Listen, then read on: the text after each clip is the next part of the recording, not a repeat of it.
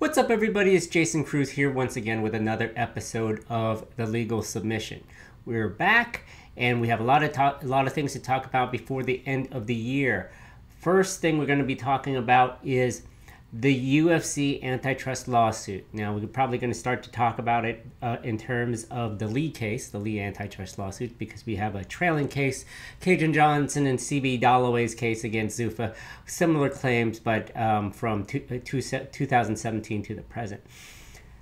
As we know, in the Lee antitrust lawsuit, we have a trial date set for April 8th, 2024, and it looks like full steam ahead, and we are starting to get some filings from both parties in relation to the strategy coming up to the case. And the first one I wanted to talk about was a filing from last week in which Zuffa filed 3 motions to exclude.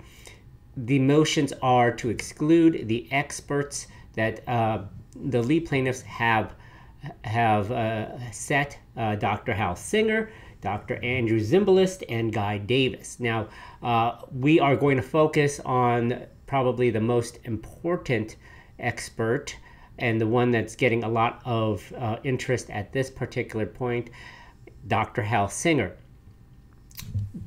To back up a little bit, Zuffa had filed these motions to exclude prior to the class certification period. It came out in the order from Judge Boulware that he was denying those motions to exclude. In fact, he indicated it specifically in the order that was came out this past August that the ways in which plaintiffs' experts, including Hal Singer, utilized their their expert reports and came to their conclusions and opinions were relevant. And despite the fact that they were using these methodologies in a new industry, MMA, it did not matter, and they were valid scientific claims made by all of the experts by the Lee plaintiffs. So now we come to the point where we are heading towards trial, and Zuffa has come back to file the motions to exclude again. Now, the thought process here is that the court would now be looking more at the merits of the case, of the reports and expert opinions, rather than just does the expert opinions suffice the class certification state. So the assumption we have here is that there's much more of a standard to meet at this particular point, rather than at the stage before challenging class certification. From the UFC standpoint, filing these motions obviously may be a losing battle based on what we've learned from the order from Judge Boulware, but it at least preserves their opportunity for appeal at the end of the trial, if this were to come toward a verdict. And at least they would exhaust all of their possibilities prior to going to trial. It also, comes up with the fact that, hey, maybe the judge changes his mind.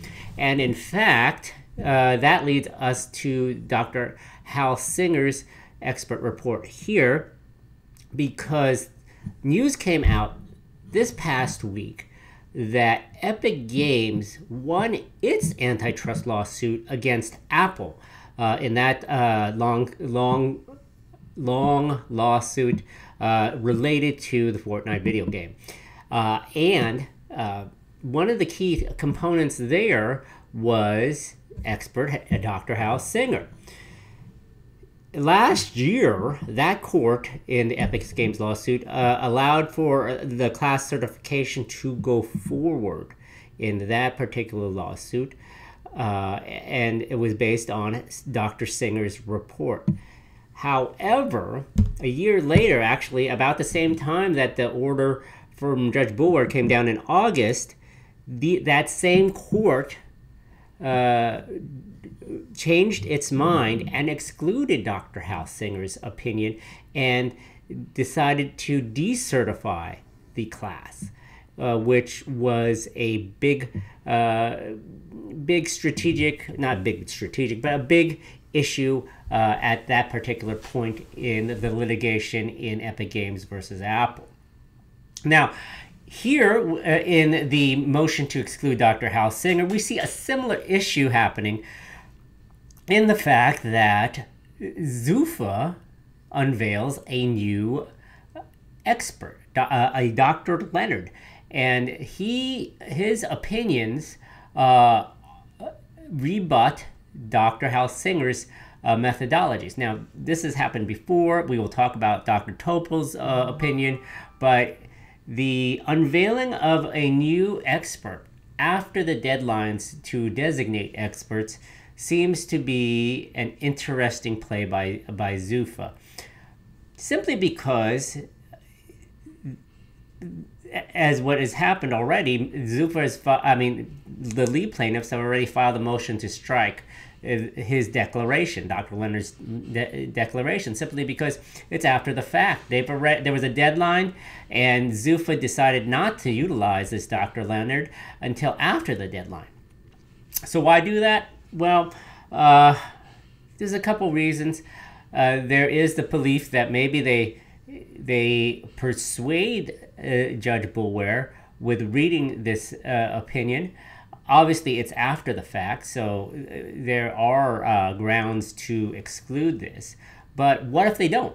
What if Judge Boulware decides that this, too, is an important piece that we need to decide in factoring in this lawsuit? I mean, he waited so long for that Olean case to resolve that, maybe he wants to hear all of the important evidence. And the Dr. Leonard declaration, interesting enough, in the motion to exclude, is attached as Exhibit 27 out of 30 exhibits. So you could tell that they were trying to bury the declaration. They were not utilizing it as a key front and center exhibit there. They kind of put it in with all the other exhibits that they had included.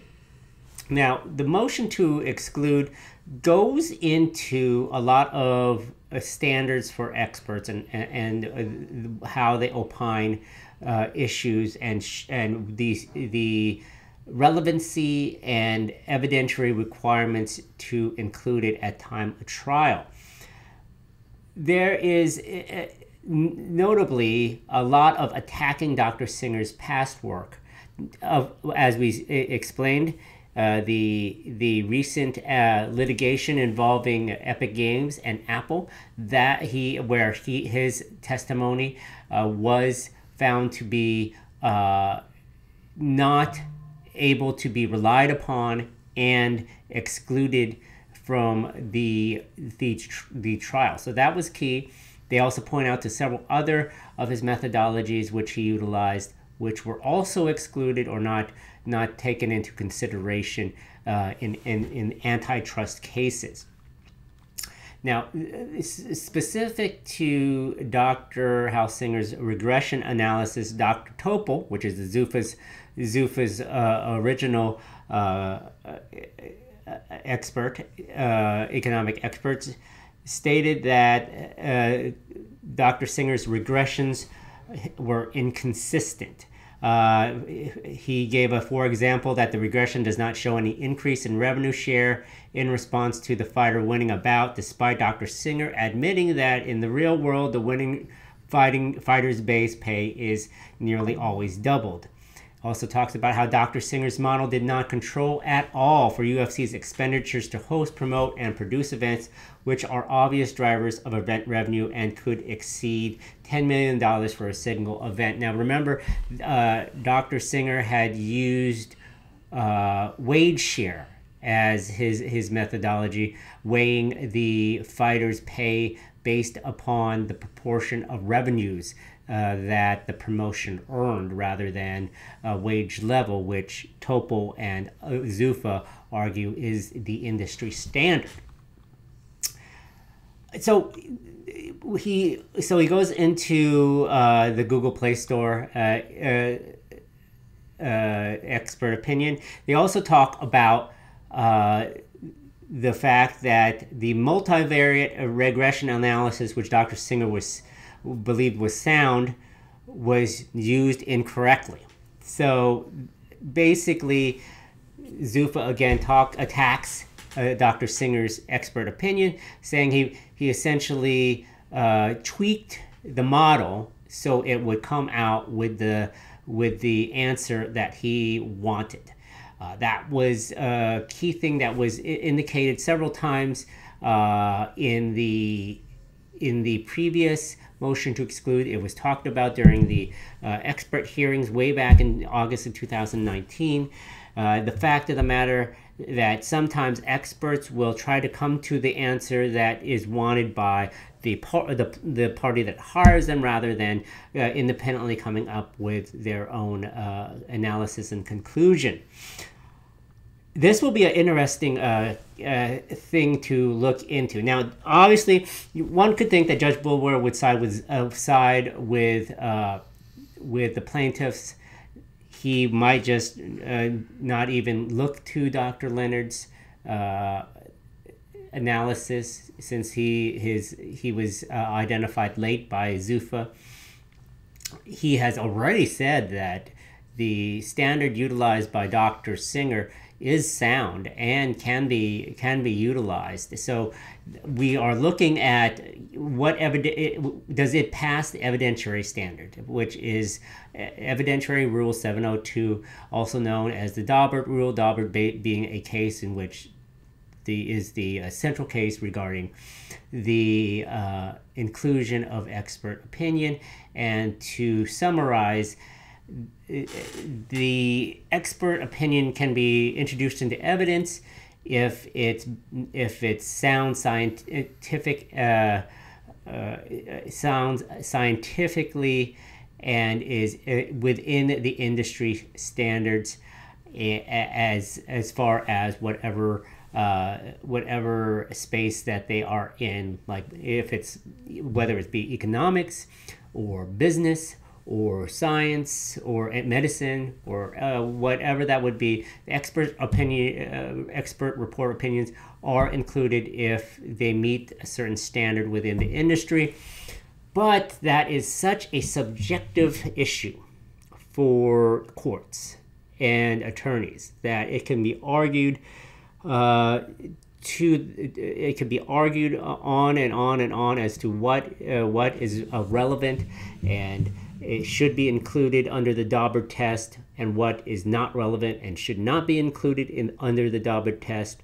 One would think that a test like that would stifle new methodologies, and coming up with models and things of that nature, and perhaps be too liberal in allowing a lot of differing tests in, simply because they're within the industry but are shaped in certain ways to come up to a certain conclusion and answer to side with the party that hired the expert.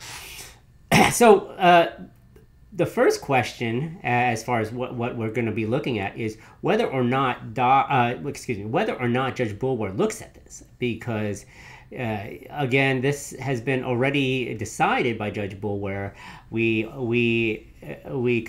think that he may still look at it because it's based on the merits now, not based on a standard for class certification.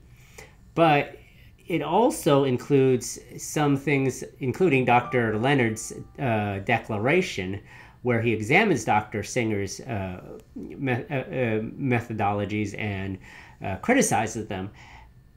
That opinion should not probably be brought in as evidence, simply because Dr. Leonard has not been identified as an expert. Now, Zuffa will probably argue that Dr. Leonard is not an identified expert, but just merely a consultant. That's kind of a way that parties get away with this, not get away with this, but work around this sort of critiquing by a outside consultant rather than identify them as an expert. Now, obviously, the plaintiffs have filed a motion to strike, so basically saying, court, don't look at this motion to exclude, and moreover, don't look at this guy's opinion, Dr. Leonard's opinion. That would probably be a thing that plaintiffs will argue and say, but Zuffa would probably argue that, this guy's a consultant, he's not going to be testifying at time of trial. Plaintiffs will probably want to depose him anyway, just because they want to get to the bottom of how he came to these conclusions as far as how he is debunking Dr. Singer's and critiquing Dr. Singer's opinion. So that's it for today. We'll probably look at the other two motions as well as Dr. Leonard's whole declaration, because I think that's interesting too. It's Jason Cruz with the Legal Submission. Have a great day.